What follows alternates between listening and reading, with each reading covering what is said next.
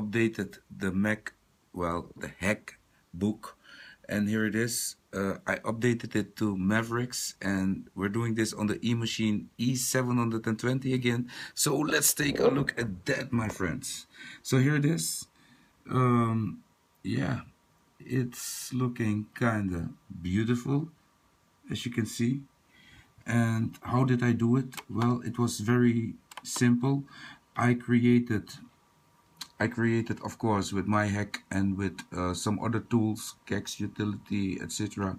I installed some extra kext afterwards to fix it, but everything was working out of the box. What did I do? I just created an installer, ISO, bootable DVD, and booted with that. And at the part of choosing the hard drives, I just hit it next. I did not go to disk utility to wipe the drive. I just upgraded.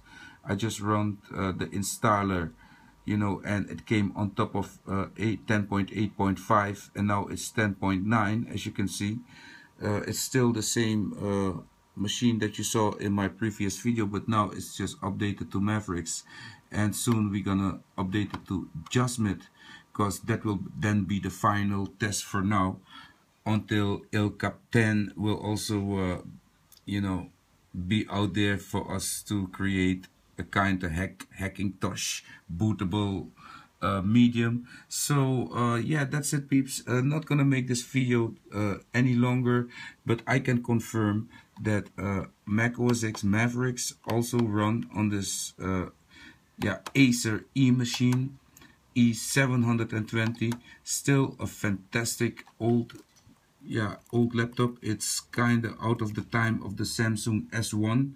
I told you how I got it. The Samsung S1 is worth at maybe €5 now, but this thing is at least well, I have no price, no price for it, because it's just a fantastic product of Acer again, and I'm a big Acer fan. So yeah, thumbs up for Acer and for the Emachine E720 running Mac OS X Mavericks. Of course, this is only for testing, and of course this machine will run Windows again, will not keep running Mac OS X. So this was just to confirm and to finish the list. We had on this machine running Leopard, we had Leopard Snow, we had Lion, Mountain Lion, Mavericks now.